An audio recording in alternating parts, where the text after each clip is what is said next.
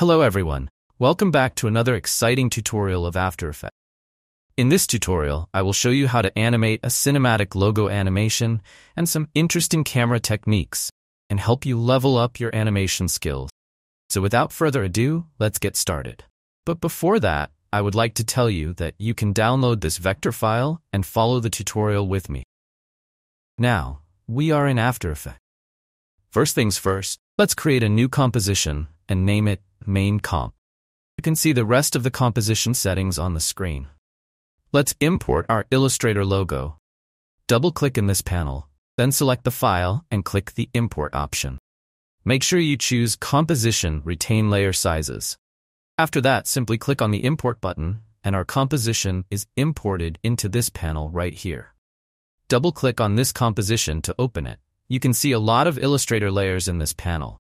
Before doing anything, select this layer and lock it because we don't want to convert this Illustrator layer into a shape. Then, select all the Illustrator layers, right-click, and choose Create Shapes from Vector Layer. All the layers will automatically be converted into shape layers. Now we can delete the layers except for the one we lock. After that, rename the layers one by one. Renaming the layers is very important as it helps us recognize each shape.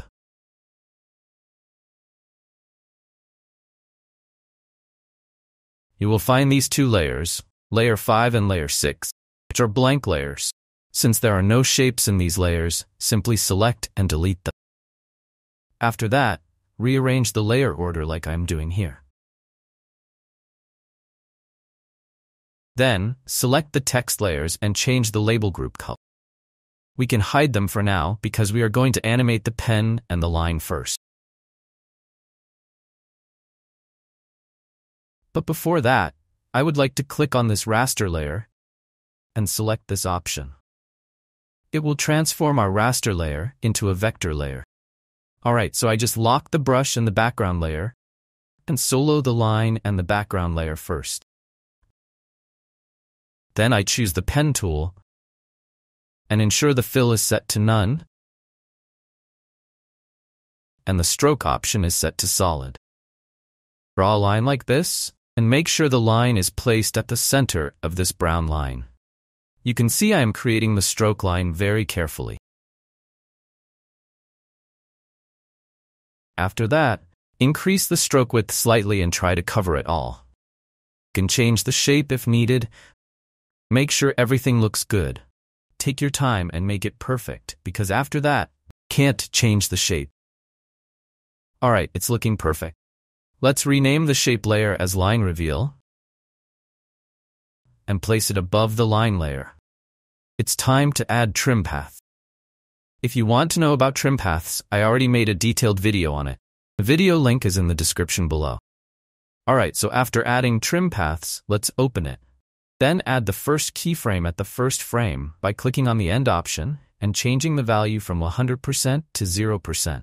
Move the time indicator to around 3 seconds, then change the end value from 0% to 100%. After that, select the line layer and change the track matte to alpha matte. Now you can see the RAM preview. It's looking good to me, so I can move forward. Now select the line reveal layer, then click on the search bar and type cap. Change the cap to round cap for smoother corners of this line. Alright, now just solo the pen layer so we can see it in the composition. Move the time indicator forward a bit and select the pan behind tool. Then, zoom in a little so you can see the anchor point of this pen. Simply select it and place the anchor point at the bottom of this pen. Alright, let's pay attention to this step. Select the line reveal layer, go to the search bar and type path. The path of this shape layer is now visible in the layer panel. Click on the stopwatch to add a keyframe, but make sure your time indicator is at the first frame. After that, copy this path keyframe, select the pen layer, and press P on the keyboard to reveal the position properties of this layer. Then, select the position property and paste the keyframe. You can see the line reveal path automatically added in the position properties of the pen layer. Now, if I play the RAM preview, you can see the pen is moving along the line path but right now it is moving faster than the revealing line animation. So select the line reveal layer. Press U on the keyboard to reveal the keyframe. Now we can see the keyframes of the shape. Simply select the last keyframe of the position and drag it to match the line reveal keyframe position. Now, if I play the RAM preview, you can see the pen is moving at the right timing. After doing this step, don't change the shape of the line reveal or the position of the pen. Alright, let's select all the keyframes and ease them. And select the last two keyframes of the shapes. Once again, click the graph editor and select this handle and drag it this way to change the graph. I created this graph because I want the pen to start moving slowly, then speed up in the middle of the animation, and then slow down at the end. I hope you can understand. After that, select the pen layer. Press R on the keyboard to open rotation properties. Click on the stopwatch to add a keyframe. Then move the time indicator forward to where the pen touches the first curve. Drag the rotation keyframe to this point. Move the time indicator again to where the pen touches the second curve, and change the rotation properties to rotate the pen in the opposite direction. Repeat this process until you get the last keyframe of the rotation. Play the RAM preview and check the animation. After that, select all the keyframes and ease them.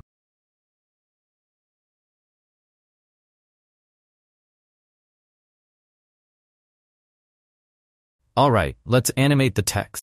To animate the text, first click this option to unhide the text layers. Then click this icon to make all the layers visible in the composition. After that, solo the text layers and the background layer so that we can focus only on the text animation. Alright, select the rectangle tool.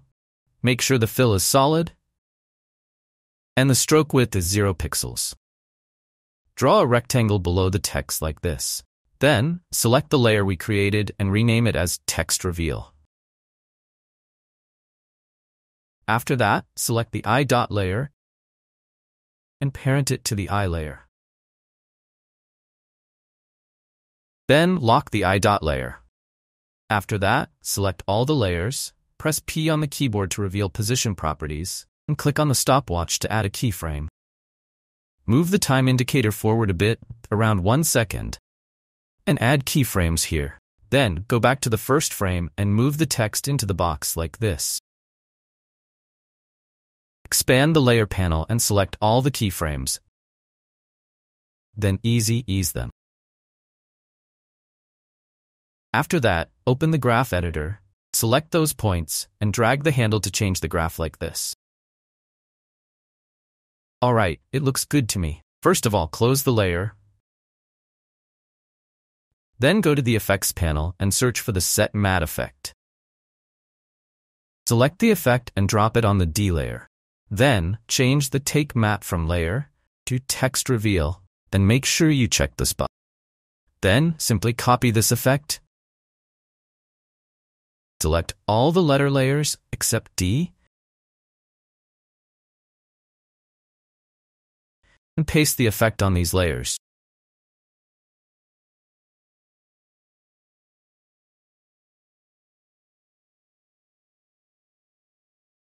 Now you can see our text is hiding behind the black box, which is invisible. After that, arrange the layers like this and check the RAM preview. Alright, after that, we can hide these text layers and move forward. Now, we can animate the pen intro animation. First of all, select the null object and add it to this composition. Drag the null object and place it at the center of this pen. Rename the layer as Pen Controller. After that, select the pen layer and parent it to the pen controller. Now we can control our pen with this null layer. Then, select all layers and press U to see the keyframes of these layers. Select the keyframes and move them forward a bit to create a little space here. Then select the pen controller and press P on the keyboard to reveal position properties and add a keyframe at the first frame. open the rotation properties of this layer and add a keyframe. Then press U on the keyboard to see both keyframes. Move the time indicator forward in the timeline, then add some keyframes at this point. Move the time indicator back and change the position of this pen to be out of the composition at the bottom. Move the time indicator forward again and change the position of the pen like this. Tweak the handles and correct the orientation of this part. Adjust a little bit like this and check the RAM preview. If everything looks good, select the middle keyframes and easy ease them. After that, open the graph editor, double-click on this point, and you will see a box called the Keyframe Velocity box. Check the Continuous box. Click OK. Now drag this point upward and change this curve like this.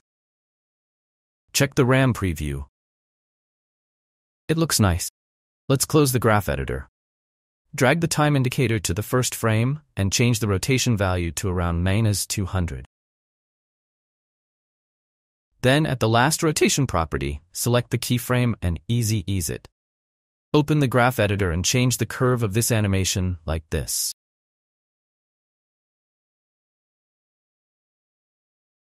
After that, close the layers, unsolo the layers, and turn on the visibility of all the layers so that we can see all the layers in this composition. Now, select all the layers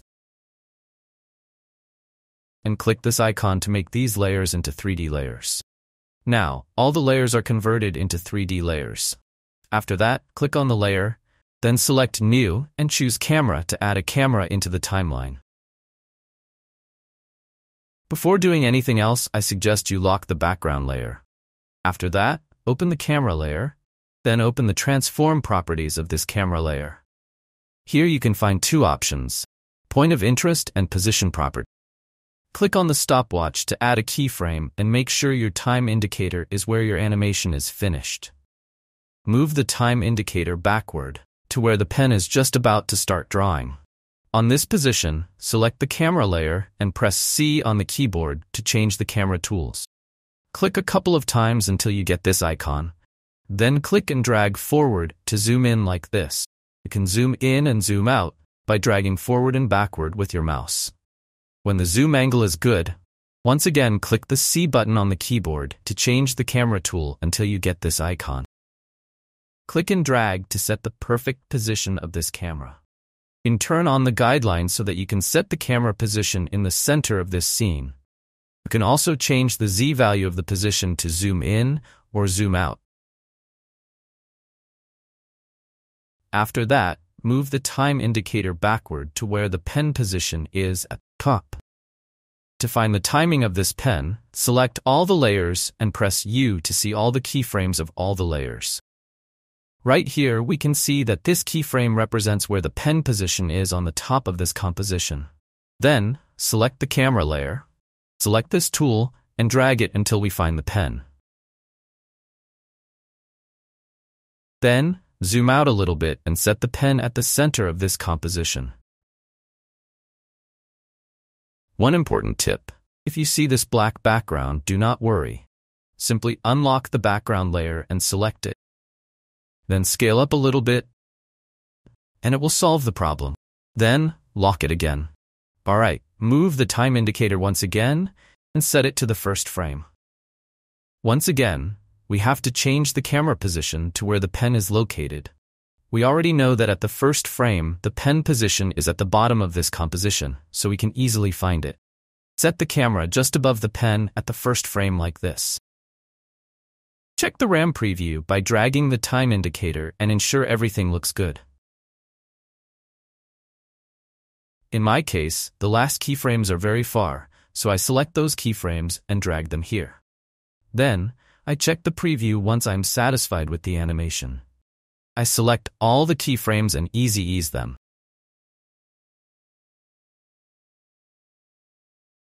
After that, select the middle keyframes of this camera layer.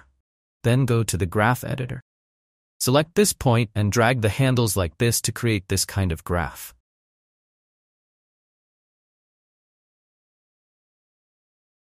Check the RAM preview. It looks so good. Alright, our camera animation is done. It's time to get back to our keyframe set position. Select all the keyframes of the pen layer and the line reveal layer and drag them here. After that, select the last keyframe of the camera layer and make it a Bezier keyframe. Then, select it and change the position of this keyframe according to your animation. You can also change the graph by going into the graph editor of this keyframe to get a perfect zoom-out animation. Once you are satisfied with the animation, drag the time indicator to where the writing animation is about to finish. At this position, you have to select all the text layers, then drag them to this point. Check the RAM preview.